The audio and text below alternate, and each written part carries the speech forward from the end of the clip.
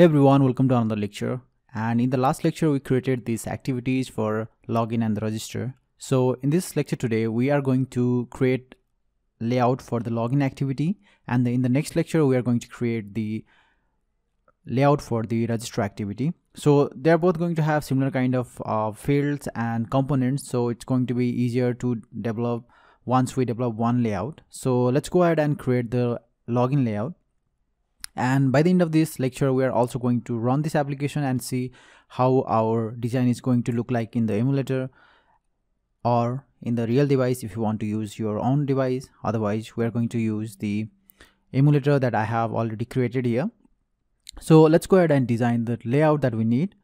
So for the login layout, we're not going to have any extra fields. We're only going to have two fields, two text view. One is for the email and another one is for the password, and we'll also have one button that let user log into the application. Okay, so let's go ahead and do that. So we are in the design section of the Android Studio.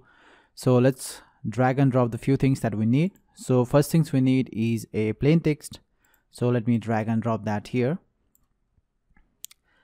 And let's fix the constraint.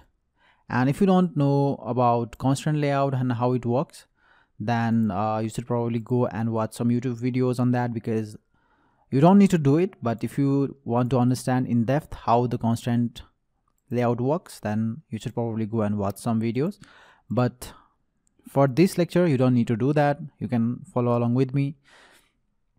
So this is the layout that we needed. This is the component that we need, so the user can enter the email. So let's delete this name from here. Let me select it, and let's set the hint. So here it is, and the hint is email.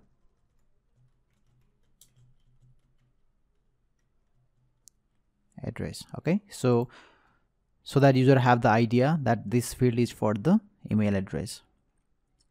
So let me give the constraint of 16 dp.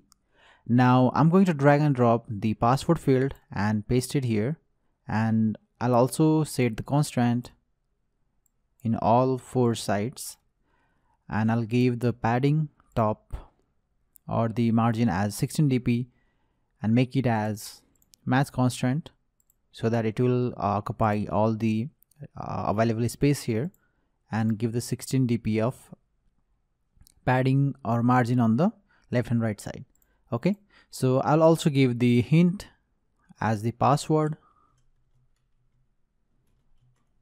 Okay, now we need to set the ID for these fields. So let me set that. Here we can change the ID, and this is login email. Okay, and click on refactor, and this is login password, and we also need to refactor that as well. So this is the simple layout that we're going to use, but if you want to add extra things here, you can do that. The only things we are interested in is that the information that the user is going to provide to us.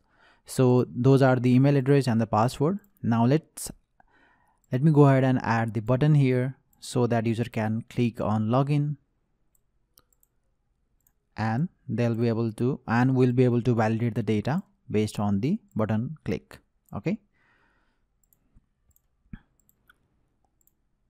so let me fix the constraint that we need, and I'll also change the name from button to login. Okay, and I'll also change the ID as well. So this is the simple login layout that we're going to need for this application. Now let's go ahead and run this application and see how this design looks like in our emulator. So I already have the emulator here. So I'm going to select one of them and click and run.